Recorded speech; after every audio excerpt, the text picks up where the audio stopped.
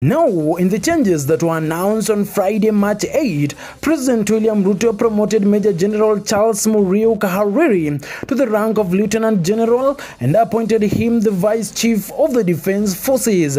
He will deputize General Francis Ogolla and he is set to replace Lieutenant General John Maina Mwangi, who concluded his term. According to the statement, President has also promoted and appointed Major General David Kimayu Tarus to the rank of Lieutenant General and appointed him the Commander, Kenya Army.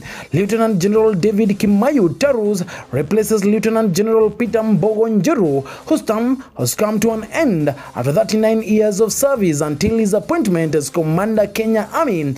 Lieutenant General David Kimayu Tarus was the Deputy Army Commander. Furthermore, the Commander-in-Chief of the Defense Forces promoted Major General Jameson Longiro to the rank of Lieutenant General. Longiro was also named as the new Vice Chancellor of National Defense University. He had before and served as the Commander of the Kenya Navy. The statement read this, and I quote, "Consequently, the President has also promoted and appointed Brigadier Thomas Njoroge Ng'ang'a to the rank of Major General and appointed him the Commander of Kenya Navy. Until he was appointed Commander of Kenya Navy, he was the base commander of Kenya Navy Base Manda." End of quote. The President also promoted Major General Juma Shea Munyikei to Lieutenant General and was appointed as Commandant of the National Defense College.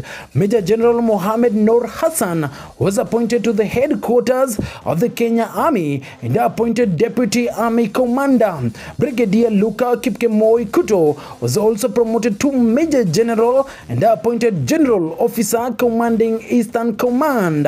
At the Kenya Military Academy, President William Ruto picked Major General Afaksad Mudhuri Kyogu and appointed him its commandant. Major General John Mason Goimo was posted to Border Security Command and appointed General Officer Commanding.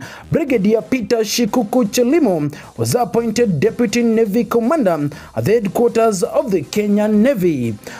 This is Cuba News.